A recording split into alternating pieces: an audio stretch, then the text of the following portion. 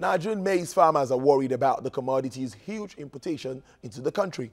They are concerned it could crowd out local production and now want government to remedy the situation. Lara Folayan reports. Maize plants soon to be harvested, but their planters are not smiling. They are concerned about reports indicating huge tons of maize have recently been imported into the country from India. A fear that all the efforts of Nigerian farmers will be defeated. A fear that where we are going, we may lose the track. A fear that whatever Nigerian farmers are doing to key into the agricultural revolution of the present government will be defeated.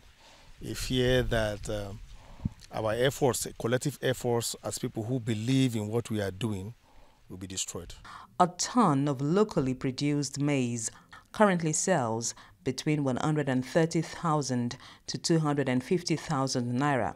The imported one sells lower at 40,000 naira per ton.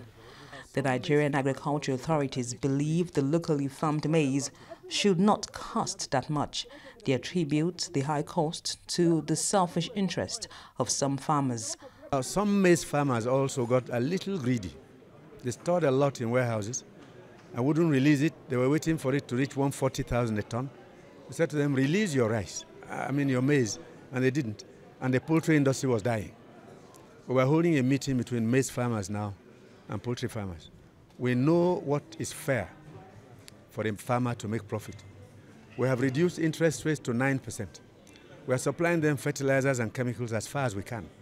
So if government is giving them that level of support, they shouldn't get too expensive. But the farmers are quick to deny this, saying the harsh conditions under which they operate are responsible. When the policies of government are not efficient, are not effective, are not structural, you cannot blame the farmer who is putting everything on the stake to come and sell cheap.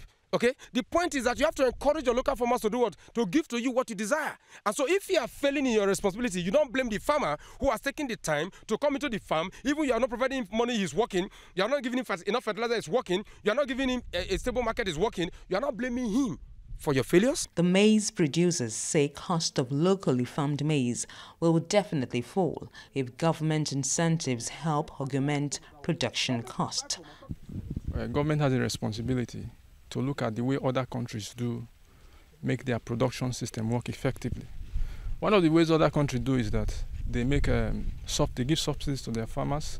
They give them a lot of support so that by the time they finish producing, the selling cost of the maize will come down.